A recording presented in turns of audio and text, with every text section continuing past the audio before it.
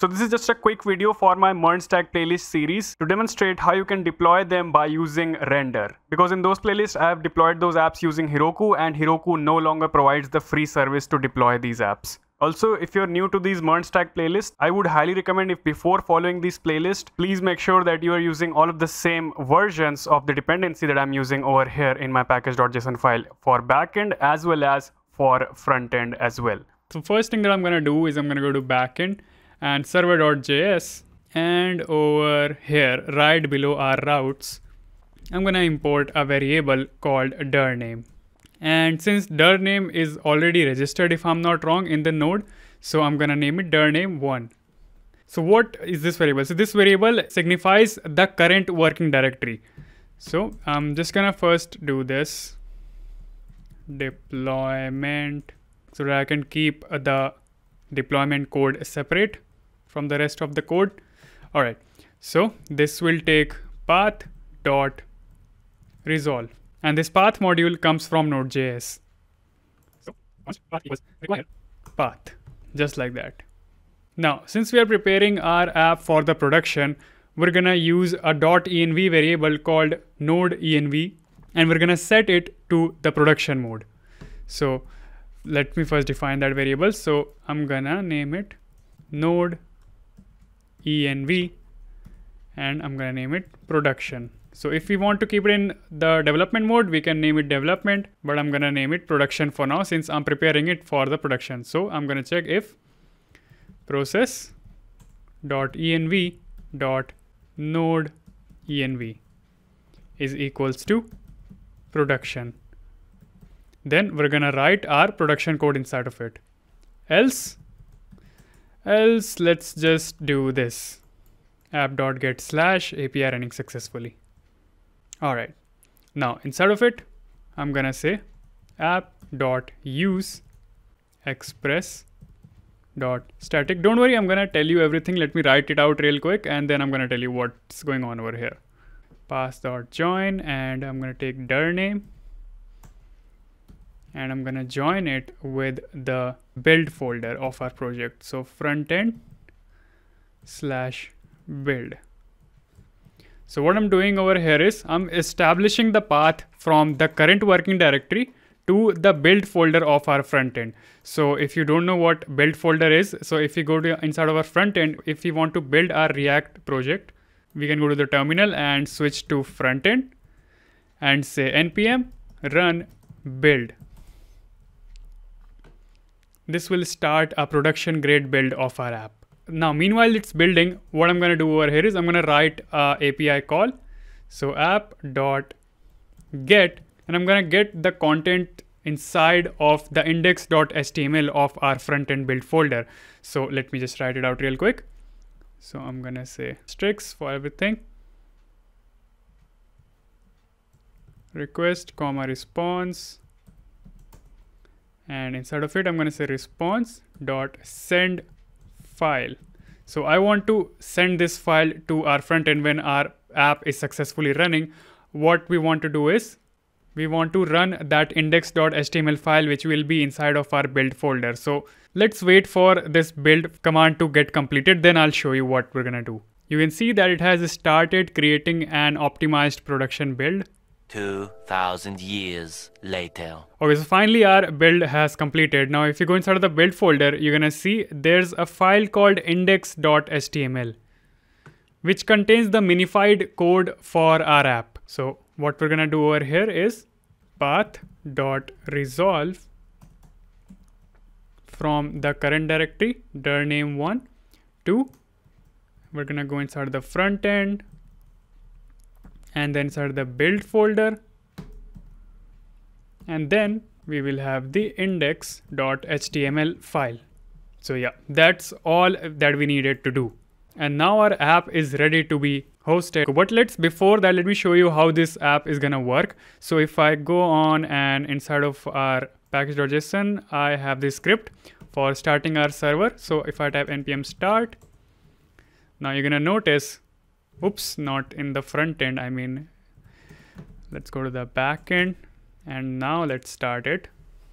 Now, since our app is in the production mode, instead of showing us API is running, it should show us the index.js file. It should serve us the index.js file.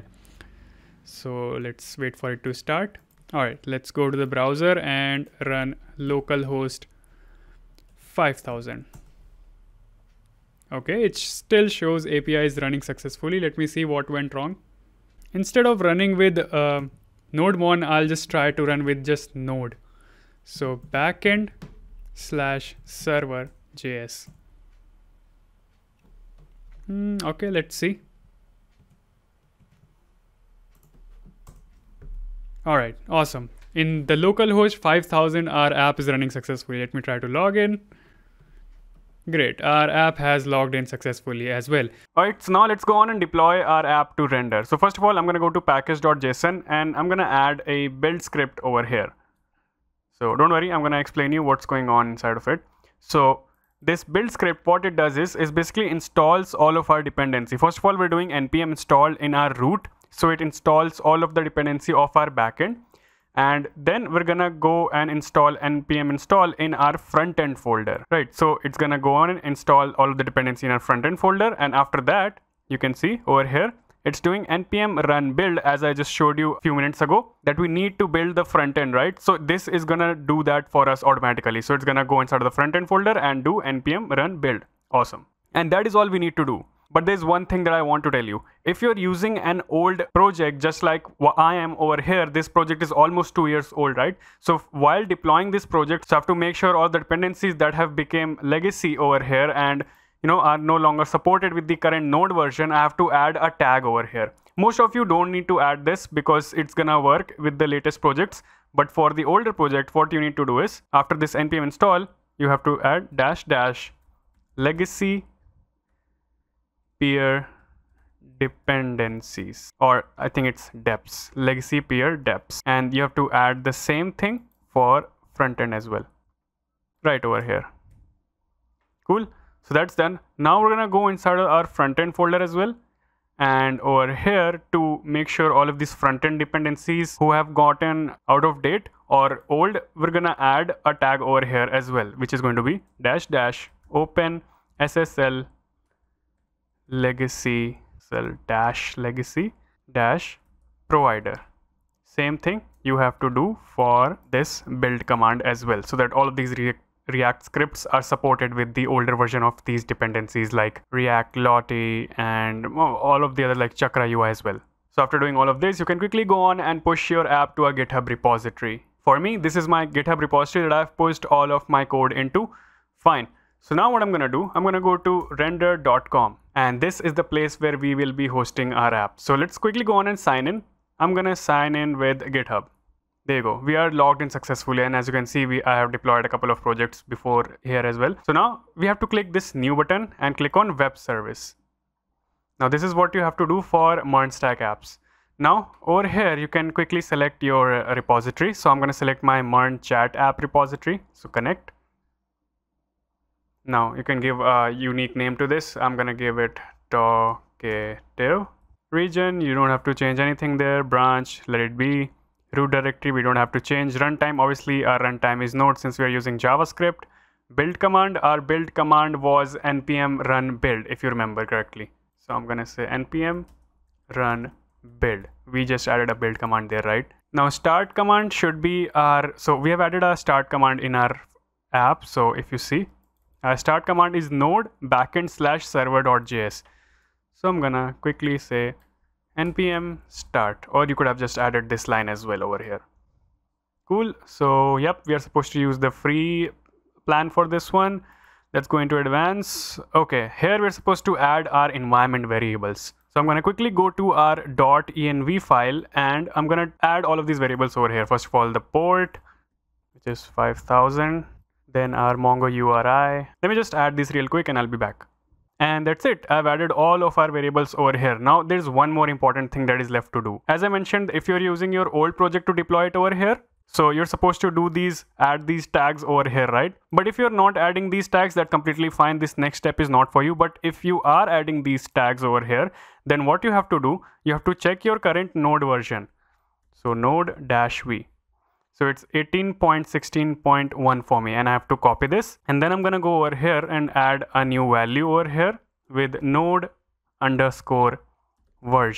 This will make sure that this project is compatible with your current node version. And again, I'm mentioning this, most of the times you won't need to do this for the newer projects. You won't need to add these legacy peer deps tag over here and over here in the front end as well. So yeah, I think most of the work is done and we don't need to do anything over here. Auto deploy, yes, we want it to deploy every time we make changes to our GitHub repository. And now we can just quickly go over here and click create web service, and it's gonna start the deployment for our app.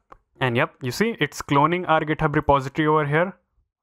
Okay, fine, it has run this build command as well over here. Let's see what happens. And yeah, you see it has started creating an optimized production build. All right, and this might take a little time to deploy, so let's wait. 3 days later. And there we go, it shows that build is successful, but still it's showing deploying. Okay, let's wait for a little bit. Let's just try to click on this link and see if our website is live or not. Okay, it's loading. Okay, yeah, now it will do that npm start command to start our server by using node backend/server.js. All right, and yep, your service is live. Amazing. Let's go. Oh, that's great. Our website looks beautiful. Let's click on get user credentials and log in, and we are in. Amazing. So yep, this is how you go on and deploy a MERN Stack app by using Render. Now, if you're coming from my older videos, that is MERN Stack videos, I have created a complete interview preparation series on my channel. So you can click these cards on the screen to follow it. And don't forget to subscribe to the channel for more such awesome videos.